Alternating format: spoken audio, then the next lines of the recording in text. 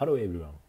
Thank you for attending our workshop, International Challenge on Compositional and Multimodal Perception. My name is Kazuki Kozuka. I'm a researcher at Panasonic and one of the co-organizers of this workshop. My aim in the next few minutes is to provide you an overview of this workshop. So let's get started. In our workshop, we will discuss compositionality and multimodality in computer vision. We understand the world as sum of parts, so the representation of whole should be composed of representation of its parts. We understand the scene by components, a 3D shape by part, and activity by events. We hypothesize that intelligent agents also need to develop compositional understanding.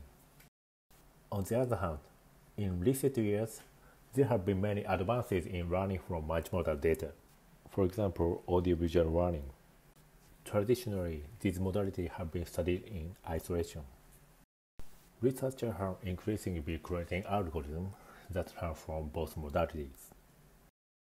This has produced many exciting developments in separation and localization, correspondence learning, audiovisual generation, and representation learning. Let me talk more about compositionality. People understand the world as the sum of its parts. Objects can be broken down into pieces, events are composed of other actions, and sentences are composed of a series of words. When presented with a new concept, people can decompose a novelty into familiar parts. So our knowledge representation is naturally compositional. But unfortunately, many of the architecture in computer vision tasks generate representations that are not compositional. On the other hand, people understand the world not only from vision. We use multimodal information from many human senses, for example, eyes and ears.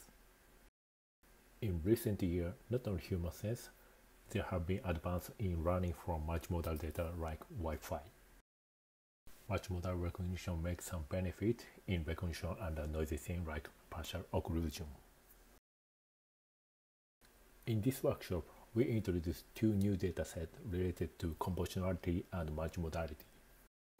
The first dataset is action genome.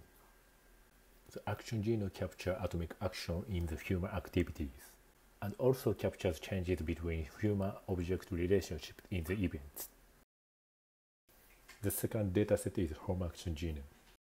Home action genome also captures atomic action and relationship in the human activity using multimodal sensors like camera, microphone, and thermal sensors. The details of two datasets and challenges will be shown in another talks. In this workshop, we invited 5 distinguished researchers in this field.